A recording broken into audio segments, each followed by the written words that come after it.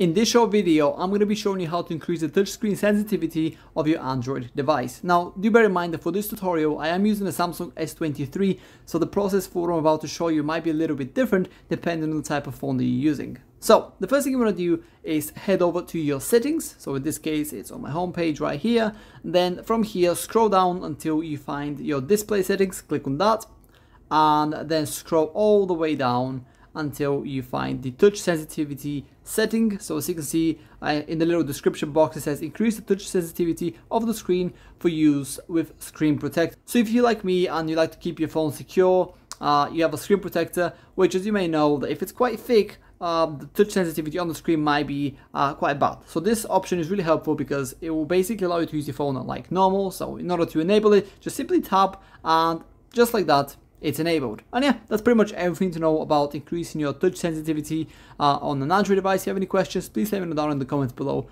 and I'll be more than happy to help.